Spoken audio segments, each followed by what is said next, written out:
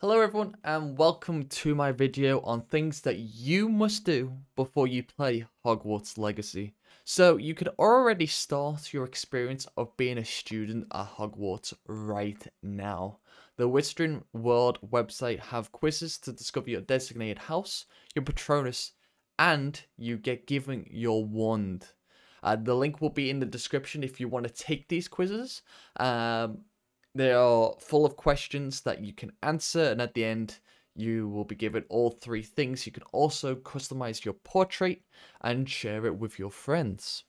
Now, once you've completed these quizzes, you can actually link your account directly to WB Games. And by linking your account, you'll be able to represent your chosen house and the wand that was selected for you by the quizzes. This is the best experience that you'll get of actually being in Hogwarts and being a wizard yourself and going through the first year. But that is not all though. By linking your account, you'll actually get access to House Fanatic robes and a beaked skull mask, which you can see now on screen. For players who are interested in getting the full Hogwarts Legacy experience, or you're just a trophy or achievement hunter and want to 100% everything the game has to offer, these lists of trophies and achievements are now available to view.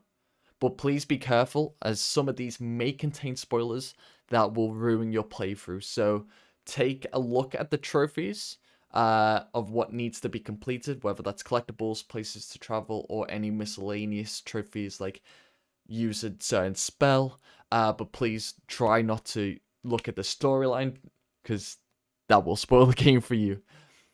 And that is it for this video. I hope this has been insightful. If you've came this far, I want you all to know that I will be doing a Hogwarts Legacy giveaway on my Twitch channel during my Magic of Giving charity event. And to enter the giveaway, you must donate to the charity through my link, and it will be $5 per ticket, and the draw will be taking place on the Friday the 10th of February when the Hogwarts game comes out for the standard edition on PS5, PC, and Xbox Series X, I believe.